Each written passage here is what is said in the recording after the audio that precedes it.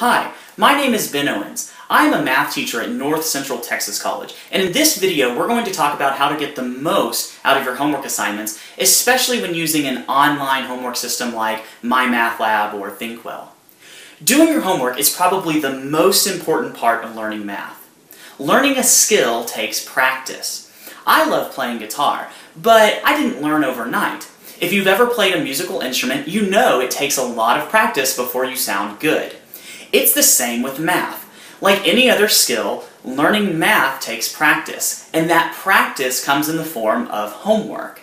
So it's important to get the most out of each homework assignment.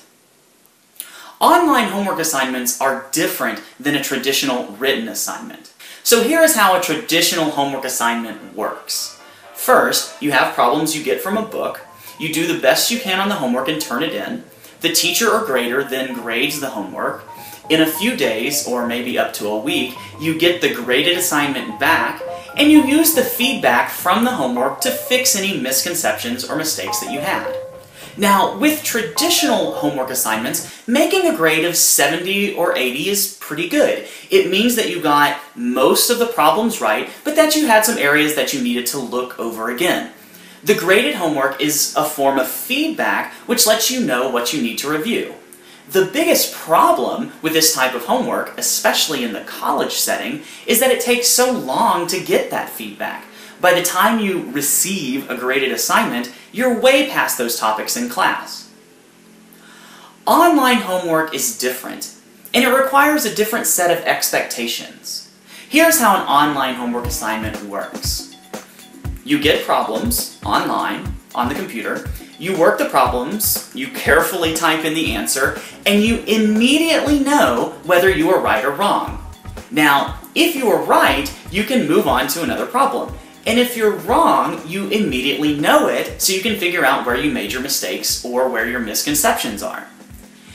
If you can't figure out how to do a problem, often there are online tools to help you right there. So when working an online assignment, you get immediate feedback. Typically, with online homework assignments, you're given several chances to get the answer correct. Since this is the case, making a 70 or an 80 is no longer a sign that you're making good progress towards mastering the material. On a traditional assignment, remember, 70 or 80 was pretty good.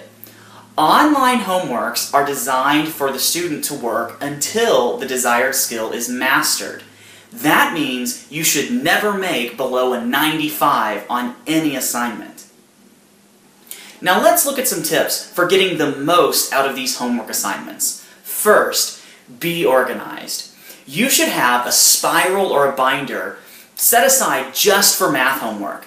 As you're working the problems, you should make sure to say which section the problems are coming from and the problem number. This organization is important so that if you have a question that you want to ask, you can tell the teacher the exact problem number. It also helps when you're studying for a test to have your work to go back to look at.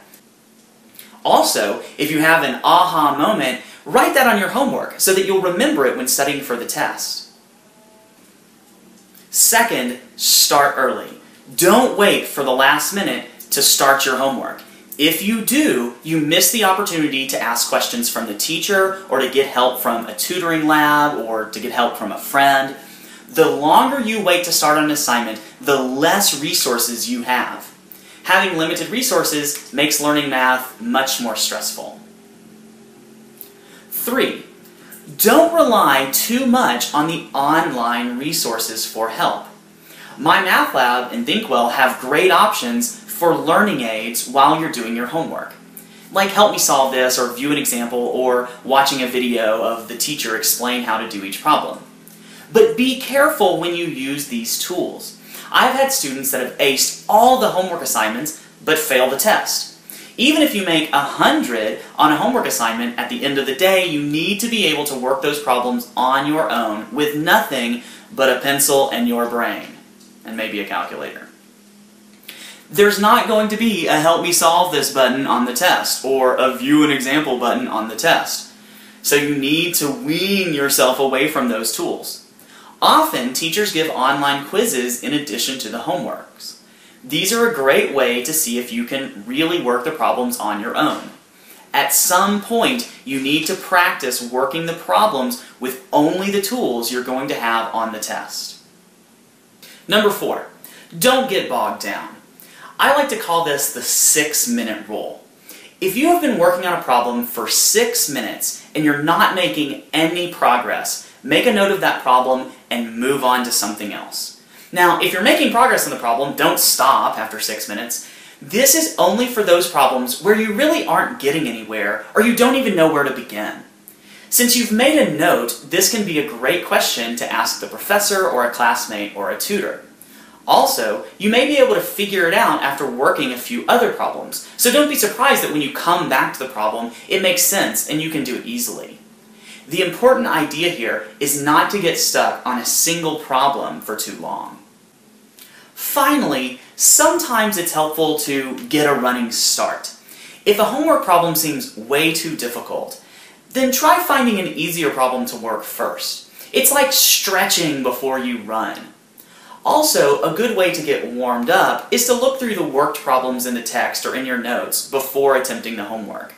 Looking through these problems and analyzing the steps can help to get you started. Seeing and working easier problems can help warm you up for the harder problems. So, when working online homework assignments, remember, be organized, start early, don't rely too much on the online help tools, remember the 6-minute rule, and sometimes it's good to get a running start. Your expectations for online math homework should be to get a 95 or above.